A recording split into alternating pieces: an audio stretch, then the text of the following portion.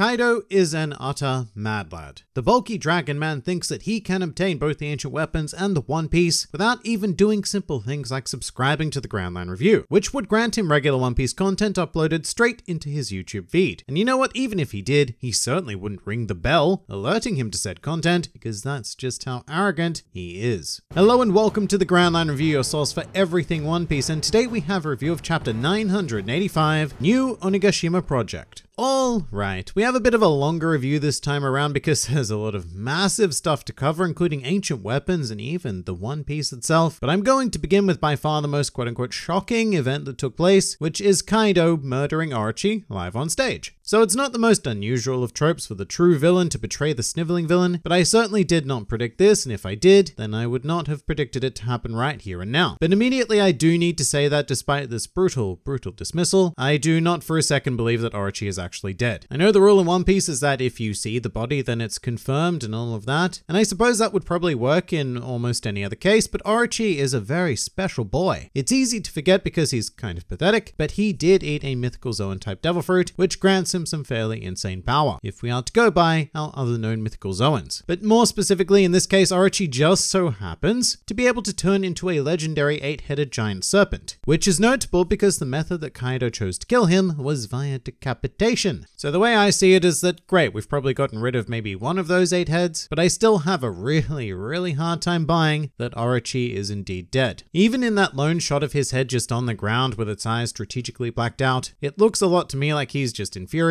and probably playing dead to escape an actually lethal blow from Kaido. But my stronger reasoning for his survival is mostly narrative. Orochi is a villain that has been the subject of focus during Wano, much more so than Kaido actually. Time was very specifically taken during the Oden flashback to develop Orochi and his paranoia, as well as the vendetta with the vassals. So an awful lot of Wano has been very keenly focusing in on Orochi, much more so than Kaido, especially with the whole mysterious history behind the Kurozumi and Kozuki families. So if anything, I suspect that all this really does is create another rogue faction on Wano of Orochi loyalists, if such a thing exists in the face of Kaido, that is. However, on the off chance that Orochi really is dead, then, well, I have to give props to that being a very ballsy move by Oda. I don't feel that his story ends here. Alright, let's get into the biggest stuff now, the new Onigashima Project, which is about the most ambitious thing I've ever heard since seeing a boy in a straw hat claiming that he would become the Pirate King. And the insanity at play here has much less to do with Big Mom and Kaido claiming in unison that they would acquire the One Piece, but what really piques my interest is the talk of the ancient weapons. And it's because it would imply that Kaido perhaps has some sort of plan surrounding their acquisition. That, or it's just something that he's taken as an accepted fact, because there would be no force able to topple the combined might of the Beast and Big Mom pirates, and that eventually they would just sort of stumble upon them. I hope that isn't the case though, because at this late stage in the series, there is still one ancient weapon that hasn't really been expanded on at all, which is Uranus. So as unlikely as this may be at this stage, maybe Wano is a good chance for some information regarding that to be dished out, in the same way that both Alabasta and Water 7 held that looming shadow of Pluton, guiding their events in the background. And it's not too out of the question to ponder, because it is highly speculated that Uranus is a weapon based in the realm of the sky, and Kaido has previously been seen on a sky island, so maybe that was just him doing a bit of reconnaissance before promptly flinging himself off said sky island. It's a big stretch, but I can't help but be excited by the fact that the ancient weapons were specifically mentioned, and I hope it's not just a bold statement being declared for the sake of it. The bigger question at hand right now though is how Kaido's dream war will play out, if indeed it does at all. So this chapter actually lends a supreme amount of credence to the ideas of one Mr. Morge, who has very staunchly thought that Wano is just part of a much bigger saga. And if Kaido's plan does get properly set into motion, then he may very well be correct. If this spills outside of Onigashima or even outside of Wano, then we will have a new world war on our hands. However, the alternative is that we stop both Kaido and Big Mom right here and now before that occurs, which is the idea that is still more pronounced in my mind. Wano has taken its sweet time building up to this very supposed climax, and I think that turning that into something more Marineford-like risks losing that connection to the people of Wano that we have quite painstakingly built over the course of this mega arc. Plus the little narrative hints of stuff like Marco saying the next time you show up, the times may have moved on a bit, to the Big Mom pirates, as well as this arc being introduced as a great adventure on the island of Samurai. Yeah, that sort of foreshadowing has me convinced that things are primarily going to be dealt with on Wano. Wano. But at the same time, I can no longer so strongly deny the possibility of Wano becoming something even more massive than it already is. And I should mention that Big Mom had a pretty glorious entrance this week, accompanied by her legion of Disney homies, and it would appear that she has reclaimed Zeus, which, that's a bit of a shame, because he just works so well with Nami. I mean, things could still play out in a way where Nami manages to take Zeus back, but it's not looking all that great for her and Carrot right now. Although very interestingly, Shinobu is nowhere to be seen, and I mean, maybe I'm just a fool and I missed her in all of the chaos, entirely possible, but it does make a lot of sense being the sneaky ninja she is. So I wonder what she's up to. Anyway, on to Yamato now, and I don't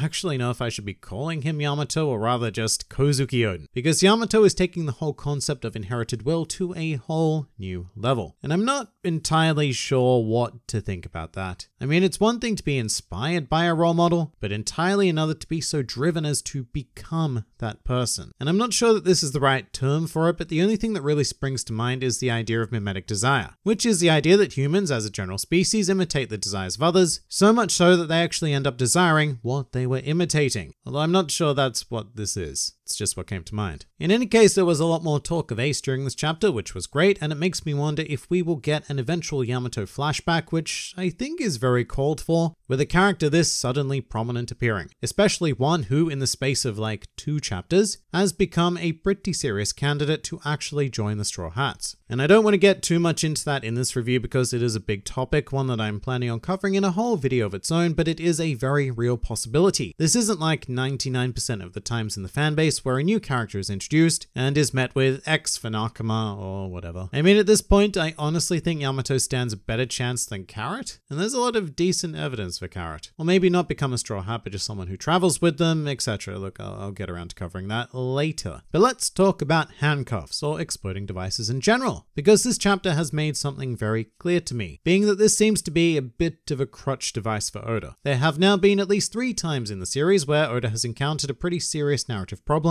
which is how to stop an incredibly powerful person from escaping a certain location. We saw it with Sanji on Whole Cake Island with his handcuffs, then we also had it with Luffy in the Udon prison with his collar, and now we have it again with Yamato. And I sympathize with this problem, I really do, because without these handcuffs, I'd have a lot of trouble thinking of a reason why Yamato just hasn't abandoned Wano yet. So yeah, it's difficult, and Oda's only done this a handful of times, but I really hope we never see explosive items of clothing as a serious plot device ever again. Which, you know, Luffy can easily take off such things now, but yeah, I don't know, 3 times in quick succession is just a bit too many for me. So moving back to the beginning of the chapter now, this was an incredibly strong opening. Something that very much gets overshadowed by the rest of the chapter, but the standoff between Kanjuro's forces and the rest of the vassals in the slow falling snow was this perfect samurai movie moment. And quite frankly, I don't think I've ever been more intimidated by Kanjuro than during this very chapter. In fact, I don't think I've ever had that feeling regarding him at all before now, because when he first turned traitor, I thought that it was really cool and that he had potential to become a fantastic secondary antagonist. But it's only just now that he's really starting to show it. Like, I know he has a whole host of forces to do his bidding, but the fact that he is so confident and seemingly prepared to stand against a legion of Oden's vassals is something that just exudes power and has instantly elevated Kanjuro's prominence in the story to me. Which isn't to say that I necessarily think he's more powerful than any of the vassals, but I definitely think he has a tactical edge because he is well aware of what the vassals can do, whilst they have no idea what Kanjuro's true potential is. So there's this really nice element of strategy at play here. Having said that, this chapter, of course, also made me hate Kanjuro just that little bit more, because Oda even made the decision to actually show a flashback panel of him literally beating the life out of Momonosuke, which even in silhouette is a frankly brutal panel. So Oda really wants us to despise, if not plain hate Kanjuro, and for me that's working. That's working really well. It's making him a great villain because he has that sort of balance going on. And what I mean by balance, for example, when it comes to Kaido, I'm certainly intimidated by his presence, but I can't say I hate him. I really can't even say that I dislike him at the moment. And on the other end of the spectrum, I can say that I hate Orochi due to his actions, but I'm certainly not intimidated by him. Whereas Kanjuro has both qualities. I both despise and fear him, and honestly at this very moment, I would call him the best antagonist present on Wano. And a thought I do find interesting is what Kanjuro would plan to do if Orochi was indeed dead. Given how unwaveringly loyal he is to Orochi and seemingly Orochi alone, it puts Kanjuro in an interesting spot where he would either need to jump on board with Kaido or become become his own third chaotic faction. It's probably not out of the question to think that he might join Kaido because all he really wants to do is take revenge on the Kozuki family and then promptly die, which kind of coincides with Kaido's interests somewhat, maybe. So that probably works. Unless of course he is defeated right here and now, which we'll get to, but I hope not, because I really like his presence in the arc. But moving to someone else who stepped up during this chapter to me, and it was Kiku. If not for Kanjuro, she probably would have been the most terrifying presence for me this week. There was a really striking shift between Kiku crying for Momonosuke and then silently donning her helmet and vowing to obliterate Kanjuro. It was very demonic, and it almost gave me a Zoro sort of vibe when I saw her launching towards Kanjuro, and this was just a great encounter in general. And then in the background, whilst all of this is playing out, we have the dynamic comic duo of Inuarashi and Nekomamushi, which does risk seeming, a bit out of place, because they're just kind of cheerfully talking to one another in the exact same panel when Kanjuro is announcing Momonosuke's execution is taking place pretty much right here, right now. So it's a bit odd to see them distracted in this way, but I can't deny that I enjoyed it. Seeing Nekomamushi's big old kitty smile is always fantastic, but it is a noticeable break in the very epic drama at play all around them. One that I'm not convinced is a good thing, but I'll take it. And I suppose it may just be one of those awkward situations where this scene just had to be somewhere, and this would be that somewhere. I know that Oda can get away with off-screening a lot, but the reunion of Nekomamushi and Inuarashi after all of this time really did call for at least a short back and forth between them, and I guess it had to be now or never. I will say that the second moment is much more enjoyable, where Nekomamushi notices Inuarashi's sword leg, which is so cool. It reminds me a lot of Golden Lion Shiki for obvious reasons, but I like that Oda is continuing this cat and dog opposite theme here. You have a cat and a dog, one lost an arm, one lost a leg, one got a gun, one got a sword. It's super cool, and if anything, I suppose this encounter with Jack has made them both much more deadly as a result. And I do wonder if these items will carry on with them if they engage in their Sulong forms. Alright, now back to something I skimmed over the first time I read the chapter, which is that at the very end we cut back to Kiku later in this chapter, on the very last page actually, which I glanced over because upon first read through I wanted to see what Kaido was saying and then what Luffy and Yamato were doing, but what the hell is this set of panels? We've got Kiku and her sword drenched in blood whilst tears are streaming down her eyes, and the implication I get from this is that she has indeed struck down Kanjuro, that or she has been wounded to the point of bleeding out onto her own blade. But this set of two panels is just crazy because there's a whole story we're missing here, and for whatever reason we were given a glimpse of it right at the end of the chapter with everything else going on. Although I suppose it was juxtaposed against Momonosuke, which is how Kiku was first set off. But look, I'm almost more curious about this than resolving anything else that happened during this chapter. It's just a really fascinating storytelling choice, and I cannot wait to unravel it. And next up this week, One Piece not only had a color spread, but was also on the cover of Jump, which was done to celebrate its 23rd anniversary, being published in the magazine, which is an astonishing number. But really, I love this cover so much that I might have to venture out into the world to pick up this magazine because that image of Luffy is amazing on its own. Great perspective, great detail, but my favorite part of the cover only becomes apparent when you start carefully looking at the background and you start to notice all of these One Piece drawings by other artists collated. There's so much to look at. Something that took my eye was this very cute Robin, as well as this random picture of Hattori as well. Which is what I love about One Piece. It's lasted so long and developed such a wide pool of characters that everyone has their own personal favorite. And look, you'll find characters from all over the spectrum of One Piece here. There's even Estelle and Arlong and Inazuma, Senor Pink, etc. And yeah, I had a lot of fun looking at this cover, and I highly recommend that you cast your gaze upon it as well. And in celebration, we also have a color spread, which I have to say isn't what I expected because it's surprisingly simple. Which doesn't mean bad, quite the opposite actually. This color spread kind of takes me back to the more nostalgia-filled days of One Piece, where Oda just took 2 or 3 characters and placed them in a fairly basic but absurd situation. And in more modern times, I do think I've become accustomed to these gigantically detailed masterworks featuring 10 plus characters and just as many animal friends, which I do love, but there is something to be said about this more pared-back style with a few key areas of interest. So firstly, I love that Luffy and Law are on the same parrot whilst Kid has his own. It's a really great representation of the current state of the story, with Luffy and Law being allies, whilst the Luffy and Kid dynamic is more that they just so happen to be in the same place, flying in the same direction. I also enjoy that Law is facing away from Luffy and just casually interacting with the smaller parrots. It's a really great little detail because it conveys that Law's journey is now very much out of his own hands, because he made the decision to become entangled with Luffy, and so this rubber boy is now going to lead Law wherever he so desires. Meanwhile, I also quite like the pink of Kid's shirt. I mean, usually I'm not a huge fan of pink, or at least not this kind of pastel pink, but it works really well with his more vibrant red hair. The hair draws draws attention to Kid's face, while the pink is used to make him stand out against that more sky blue of his parrot. It's a very schmick use of color, as per usual from Eiichiro Oda.